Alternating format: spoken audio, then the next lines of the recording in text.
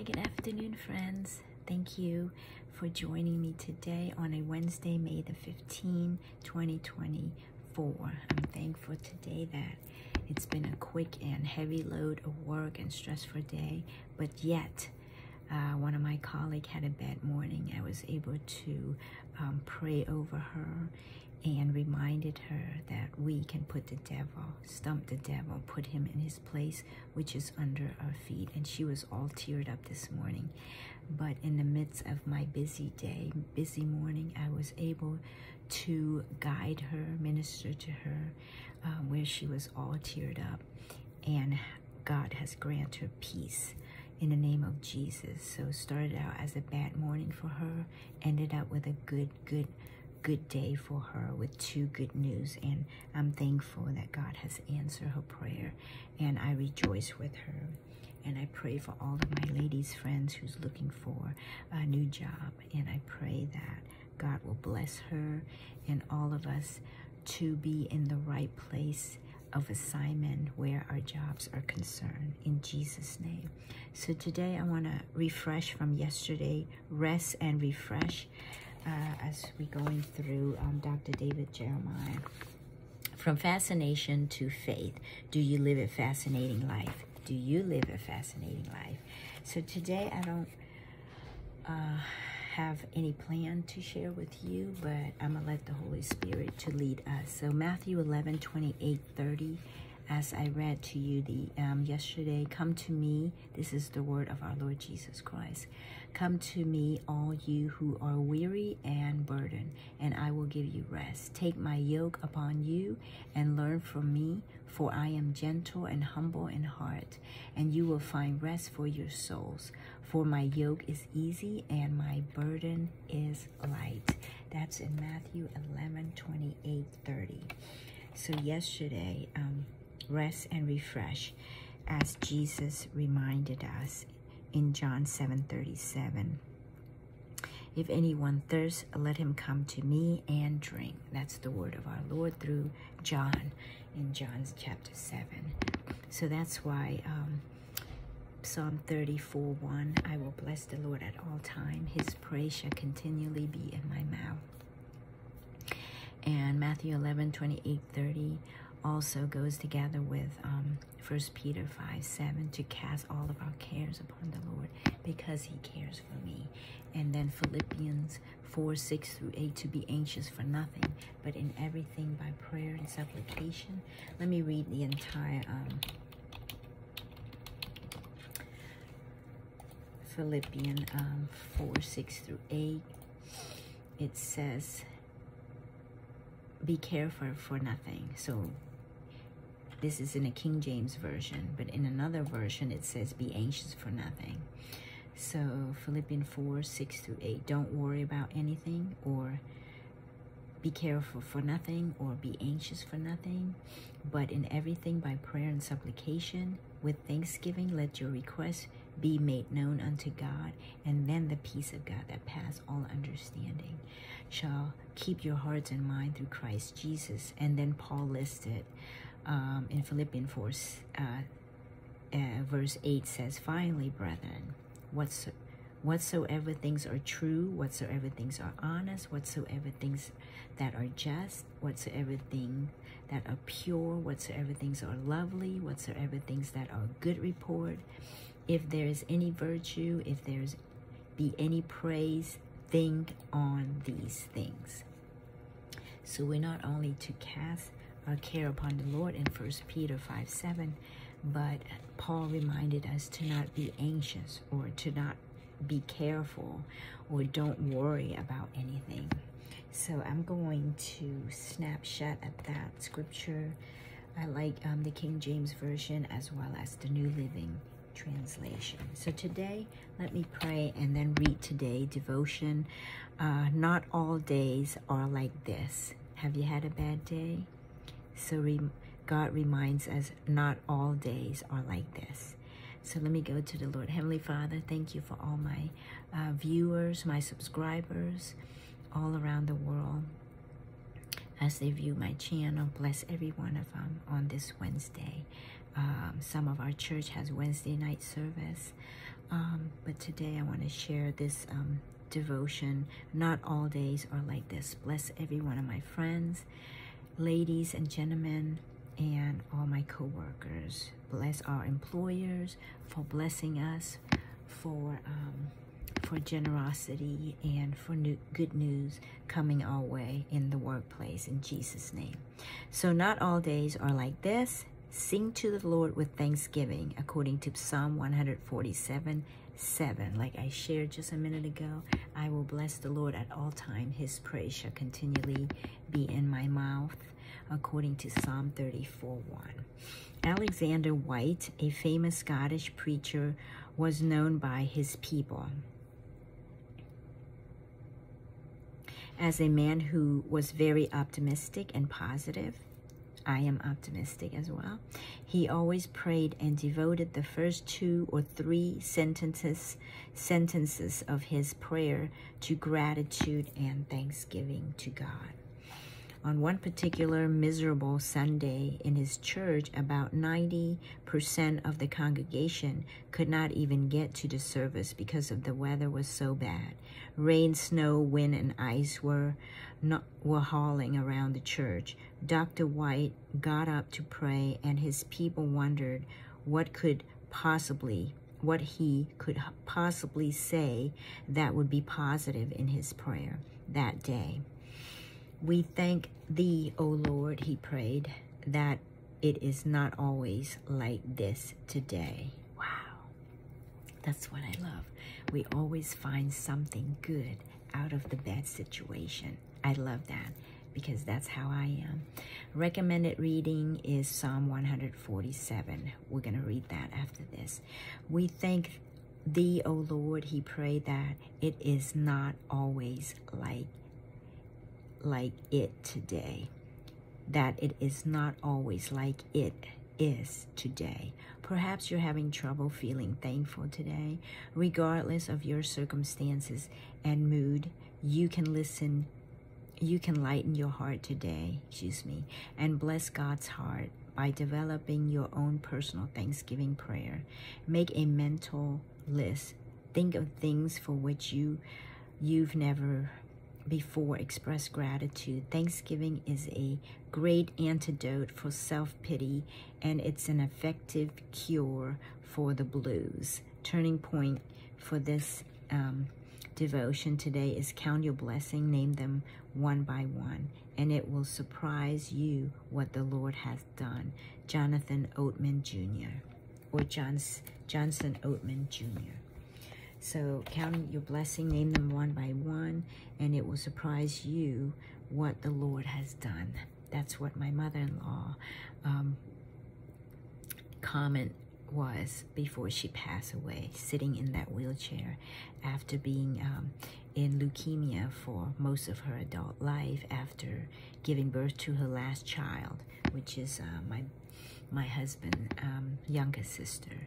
And she was in the wheelchair. But she, on one occasion when we visited her up north, we sat outside and have the longest conversation. My mom loves to chat with me after meeting her for about 12 years before she passed. She loved having those long conversations because we only visited her once or twice a year. Thankfully, we were able to visit her more before she passed. So she reminded me to count your blessing, name them one by one, and it surprised you what the Lord has done. Here it is, a lady in her 70s sitting in a wheelchair and reminded me to count your blessing. And now I know she's with the Lord because, as I shared with you before, she prayed the sinner prayers with me and my husband on one of the visit that we made up there north. So I don't know what you're going through today, but I hope that giving this devotional, not all days are like this. So we always have to find way to give thanks to the Lord. That's why I have this on my desk, to bless the Lord at all times. I will praise him. I will bless the Lord at all times, and his praise shall continually be in my mouth. So not to give the devil any any room, not to give him any room, not to give the devil a foothold, in other words. So, and remind myself to be anxious for nothing, in everything by prayer and supplication, with thanksgiving, let all your requests be made known unto God. And then the peace of God that passes all understanding will guard your hearts and mind in Christ Jesus. So I don't have any book to share today, but I want to read Psalm 147 as it is in today's devotion. Psalm 147 in the NIV. Praise the Lord, how good it is to sing praises to our God. How pleasant and fitting to praise him. The Lord builds up Jerusalem. He gathers the exiles of Israel. He heals the brokenhearted. That's in verse 3 of Psalm 147. He heals the brokenhearted and binds up their wounds. He determines the numbers of the stars, and he calls them each by name. Can you imagine? God has a name for each stars. So tonight, well, I don't know about Virginia, we had a lot of rain, but if you're able to look up in the sky tonight to see the star, just imagine this. The Lord God Almighty, he determines the number of the stars, and he calls each one of them by name. Can you imagine that? Great is our Lord, and mighty is in power. His understanding has no limit. The Lord sustains the humble, but casts the wicked to the ground. Sing to the Lord with grateful praise. Make music to our God. Let me see what the other versions say.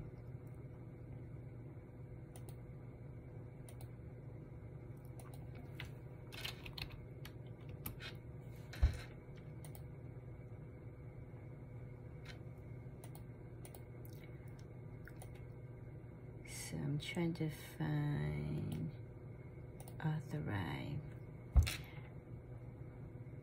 The Lord, okay. Great is our Lord, mighty is in power. His understanding has no limits. The Lord sustains the humble, but casts the wicked to the ground.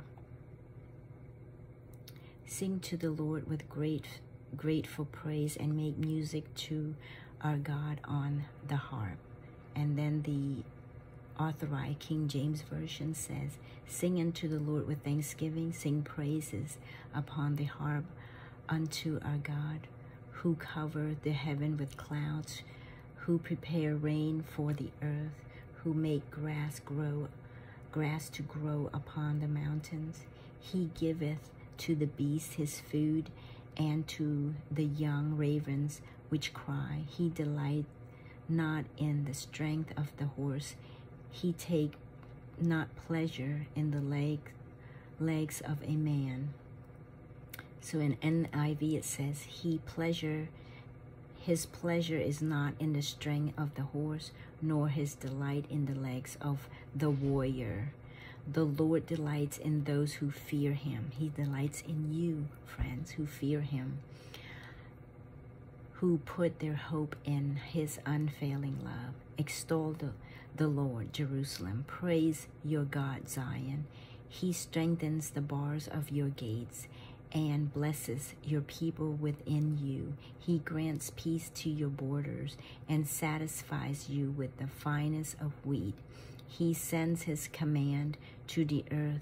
His word runs swiftly. He spreads the snow like wool and scatters the frost like ashes.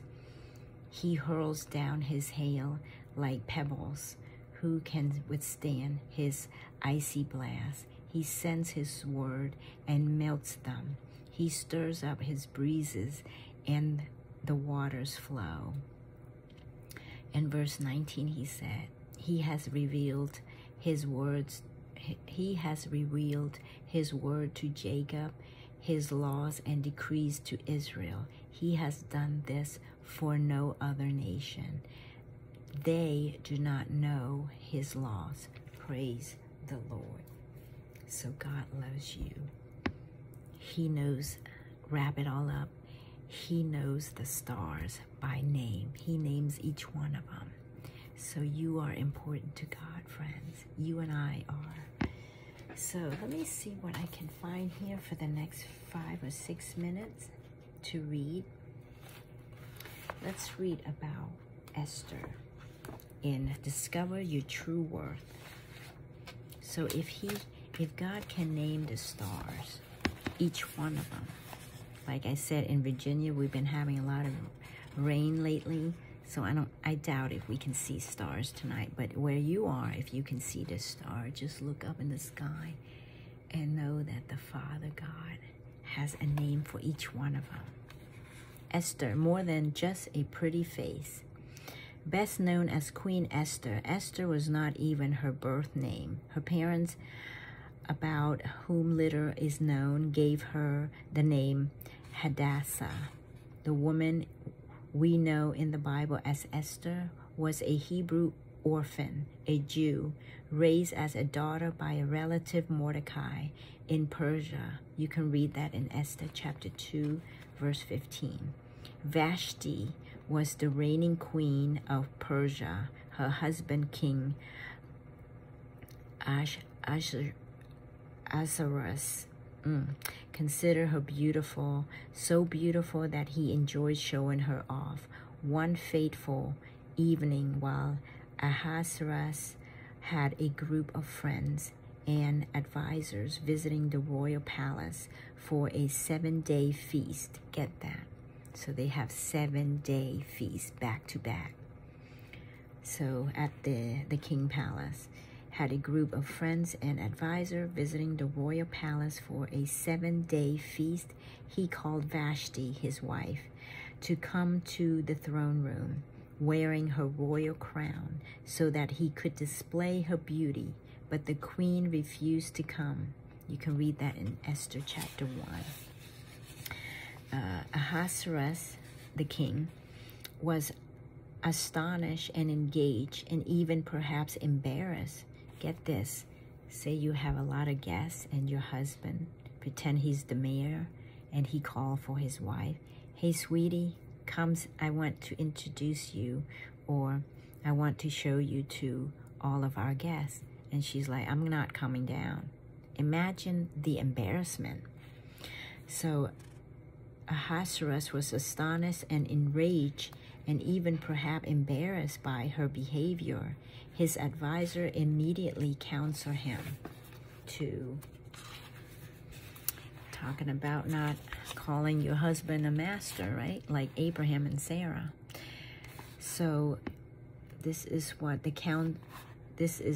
his advisor immediately counseled him to get rid of her, which means to divorce her.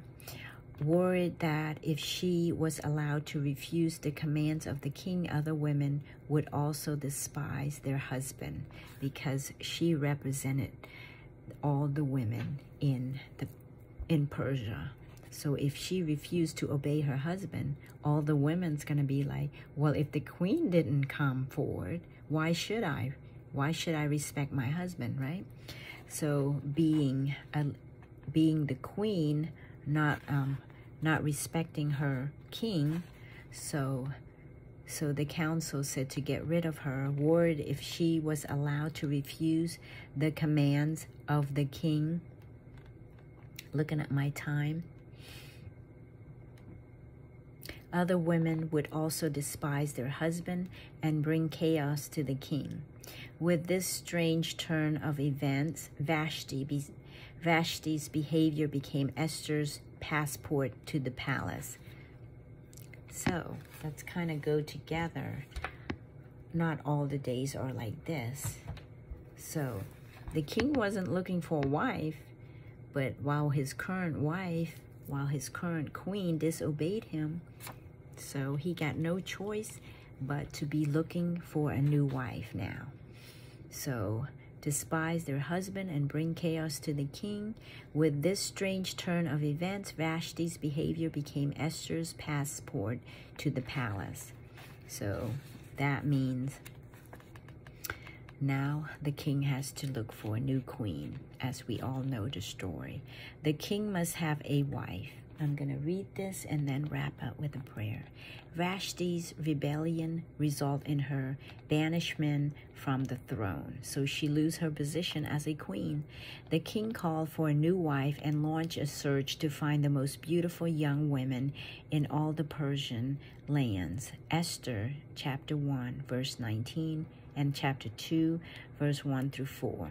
Esther was one of the women chosen as a potential candidate, and Mordecai warned her not to let anyone know she was a Jew. Each day Mordecai walked by the court of the women's quarters at the palace, hoping to find out that Esther was doing well. The preparation process for candidates hoping to be the king's new wife was intense. With a full 12 months of beautification treatments, a different woman was selected each day for the king to see, according to verse 15 through 17. Now when the turn came to Esther, for Esther, the daughter of Abihail, the uncle of Mordecai, who had taken her as his daughter to go in to the king, she requested nothing but what Haggai, the king's eunuch, the custodian of the women, advised. And Esther obtained favor in the sight of all who saw her. So Esther was taken to the king Ahasuerus into his royal palace in the 10th month, which is the month of Tebeth, in the 7th year of his reign. The king loved Esther more than all the other women, and she obtained grace and favor in his sight. So he set the royal crown upon her head and made her queen instead of Vashti. So there you go. It pays to respect and honor your husband, right? Because when you refuse to do that, you lose your spot of royalty. You lose your spot of blessing. So I'm closing with that, just to share with you from the story of Esther and from the word of our Lord Jesus Christ, from yesterday to rest and refresh, because I felt like my viewers need to hear this. Can you imagine all the intense, all the obligations, all of the do's and to-do lists that you have, whether you're a housewife or a teacher or a student or even a manager or a leader in the corporate sector, corporate world? All the to-do's lists. So just lay it down at Jesus' feet. Cast all of your cares upon him, because he does care for you. So that's why Jesus' word in Matthew 11:28 is very important. You should put that in your agenda, to come to me, all you who are weary and burdened, and I will give you rest. Take my yoke upon you and learn from me, for I am gentle and humble in heart, and you will find rest for your soul. For my yoke is easy and my burden is light. I love that. So yesterday's message kind of go together with today, right? So from rest and refresh, you can find rest and refresh in God, in Jesus, in his word. And today's message is not all days are like this. And then we can learn from Esther, bitter, better, or sweet. No, excuse me, wrong one. Esther, more than just a pretty face. So she gained favor with the king, and she became the queen of Persia, because the king of Persia's wife, Vashti, did not submit to her husband. Therefore, she lost her place as a queen. So that wrapped up for today devotional. I hope you have a great Wednesday. Like I share with you, I had the opportunity to encourage my coworker while I had a stressful day. But when you encourage someone, when you bless someone else, your day, it's like you sowing. It's the law of sowing and reaping. Luke 6:38 said it well. Give, and it shall be given unto you. Good measure, pressed down, shaken together, and running over. When you encourage somebody, you will be refreshed yourself. You water other, you also will be refreshed and watered. Let me pray, and until next time, friend. God, thank you, Father. Bless everyone that's watching me today. I pray that they have a blessed evening. Bless all of my co-workers and bless all of my leadership team and our employer to get everything done. And bless all of us who are supposed to be certified this year to get our certification in a timely manner. Help us to stay focused and study well. In Jesus' name I pray. God bless you.